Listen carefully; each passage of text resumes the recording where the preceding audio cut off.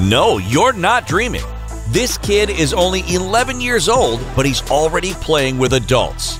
Eric Godpower Marshall is the youngest player to ever play in an official game with senior players. And this is his story. The opponents were too mean to me. They were threatening me. There was one who said he would kick me and that I would be hospitalized.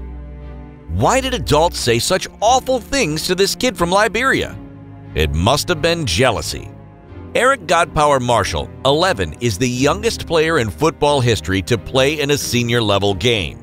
He's already played for Football Club Garou's senior team 4 times, who play in the Liberian 4th Division.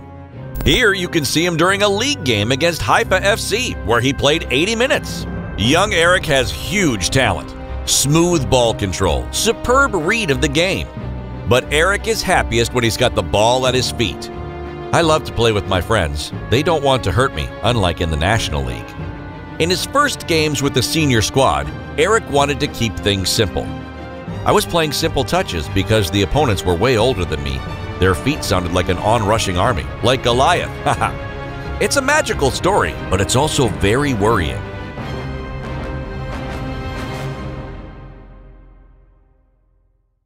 Magical because this skillful young midfielder entered football history. He broke the age record set by Maurizio Baldivieso, who was previously the youngest player to play an official match up to that point. The Bolivian made his debut when he was only 12 for Club Aurora. So, Eric has done even better. But we don't know how long his record will last because we know a certain 7-year-old who's going to be very... While Eric Godpower Marshall's debut was like a fairy tale, there's a dark side to this story. Seeing a kid play with adults who treat him the same is also very worrying. It's not at all recommended for such a young player to play on such a big pitch in an 11 versus 11. People online called out on the Liberian club on social media. You should consider scale. An 11-year-old should be playing 7v7 max and working up to solve bigger problems later.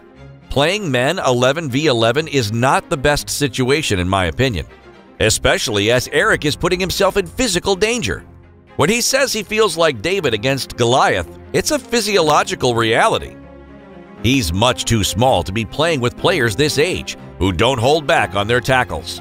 While Eric Godpower is happy at Football Club Garou, who found a real talent, his club needs to be careful and find the right structure for their 11-year-old prodigy. It's with this approach that Football Club Garou will ensure their diamond is polished and not broken. But for the moment, the youngest senior football player in history is just thinking about having fun.